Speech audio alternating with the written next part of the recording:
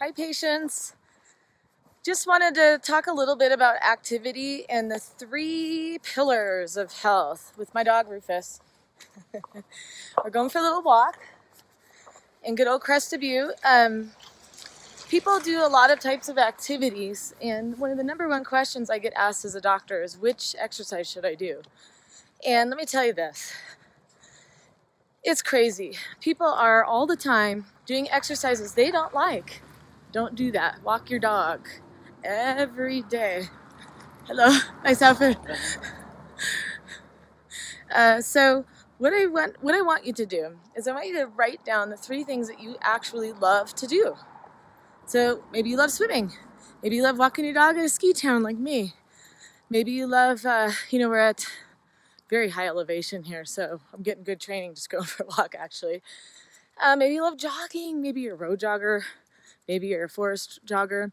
And if you hear somebody say, oh yeah, concrete jogging is bad for you, I would say, no, not if you love it.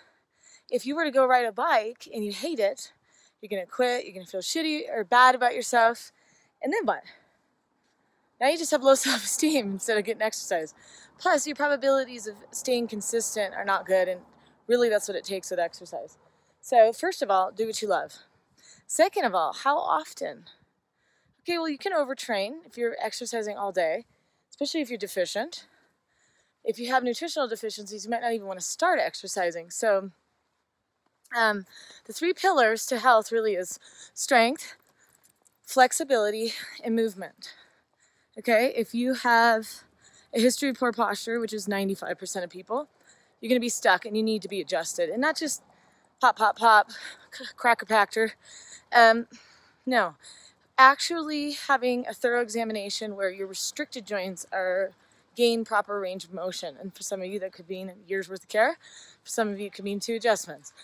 Really depends on how far you let your skeleton go, okay? And then you have flexibility. I'm not a big stretcher. I do some yoga, I do strength training at end range, and only the kinds that I really love. Very important. So again, I do end range strength training, a lot of free weights because it mimics what I do in my activities of daily living. Very important. So I want you to consider what you do for work or what you do most of the day and train for it. If you sit, train for it. If you travel, train for it. If you're adjusting hundreds of people all over the planet, train for it. You know, it really is going to depend on what your job is. And then flexibility will come from you using the muscle at end range. Plus you're getting strength.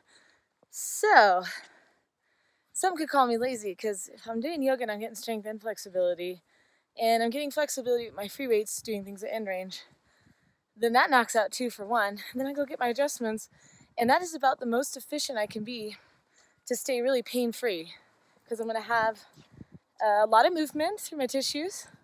I'm going to have the strength to hold my adjustments and to be able to do what I do in life.